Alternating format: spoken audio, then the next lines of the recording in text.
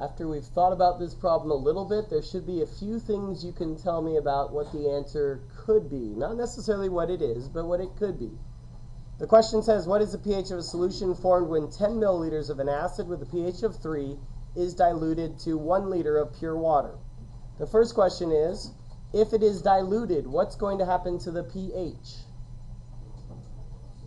It's going to go up towards what number? Towards 7. Okay, towards 7. We know it's not going to cross 7, but it'll go up towards 7. So if your answer is not between 3 and 7, you did something wrong, period. That's one way to double check at the end. But if we look at the problem here, it's asking for what is the pH of a solution. So we want to know the pH of a solution when 10 milliliters of an acid, that's the volume of the acid, it has a pH equal to 3. It's diluted to a volume of 1 liter. How many milliliters is in a liter? How many milliliters in a liter? 1,000 of them. So the good thing is, we could say this volume here is 1,000 milliliters. Now, the cool thing about this is you notice that the volume goes from 10 milliliters to 1,000. If I just say 10 milliliters over 1,000, what factor are we diluting by? Cross out 2 zeros. This equals 1 over what? 100. Now, we know that the pH is related to the dilution factor. 1 over 100 is equal to 1/10 times 1/10. If we dilute it by a factor of 10, how many pH units is that equal to? 1. So if I did it twice, 1 plus 1 equals what? 2. So it's going to change by 2 pH units. So if we started at 3 originally, what must it go to? Does it go to 1? That's a difference in 2. Or does it go to 5? Got to go to 5. So this is the cool thing about this problem. That's all you need to do to find the pH of this solution equaling 5. You notice I did not use my calculator at all for this. Didn't have to. It's very, very nice. Now, this problem could also be done using the M1V1 equation, but it's a little bit harder to do because you have to convert pH to concentration before you solve the problem. So this is one way to approach a problem thinking about how it's diluted a little bit more than just using the calculator. So another way of approaching this problem is using the M1V1 equation. To do this, this is what it would look like.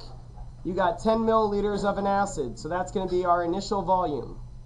The molarity of the acid, it has a pH of 3, so the molarity is 10 to the negative 3. This will equal the molarity, which we do not know, of the diluted sample, times the volume, which is 1,000 liters. So to solve this, I've got 1 times 10 to the negative third times 10 milliliters equals the molarity times 1,000. To solve this, we divide each side by 1,000 liters. Divide each side by 1,000 liters. This cancels this out. Molarity equals 1 times 10 to the negative third over 1,000, 10 to the third, times 10.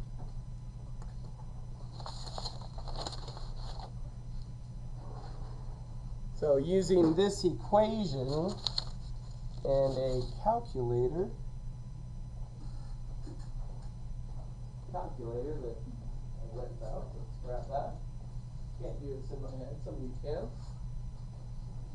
So 1E3 negative divided by 1E3 times 10, and this equals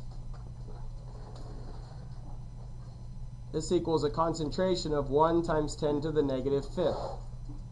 So that's the hydrogen ion concentration. If we take the negative log of that number, again, 1 times 10 to the negative fifth, We know that equals 5. So this is another way of solving this problem. The one thing about this trick, if you have a problem like this, is you do have to make sure you're aware that it is a pH and that it's an acid you're talking about. If it's a base, everything you're doing is in terms of pOH. So all your calculations are from the pOH perspective. Or you can just convert it to hydrogen ions. So these are two different ways of approaching it. Again, the conceptual way is a little bit better because it can give you a quicker answer with less math. The formula way sometimes works, but you have to think about what you're doing sometimes with that formula. So at this time, I'd like you to look at the analysis questions.